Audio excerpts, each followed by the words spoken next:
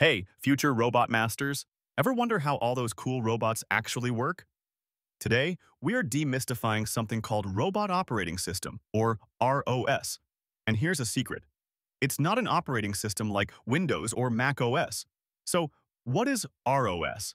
Think of it like the ultimate middleware for building robots. It's a bunch of software libraries and tools that help different parts of a robot, the hardware and various pieces of code, talk to each other seamlessly. Imagine a robot trying to grab a ball. You've got a camera seeing the ball, motors moving the robot, and an arm reaching out. How do these distinct hardware components and their controlling software communicate and coordinate? That's where ROS steps in. In ROS, these individual brains or functions are called nodes. Each node does one specific job, like controlling the wheel or processing camera images. And guess what? They can be programmed in Python or C++. Super flexible. Now, how do these nodes chat? Through topics.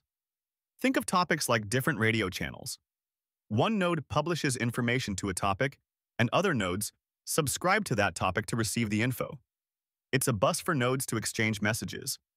For example, our image processing node publishes image data to an image topic, and our control node subscribes to it to get that data. This is one of the main ways data moves between different parts of the system. Simple, right? And what about the messages? They have a specific format so everyone understands, like sending plain text or even memes.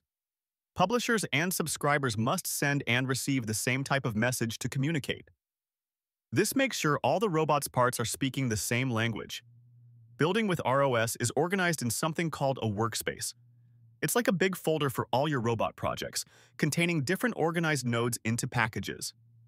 And to get everything running smoothly, we use launch files.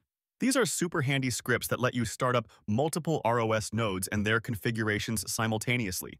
It's like hitting one button to bring your robot to life.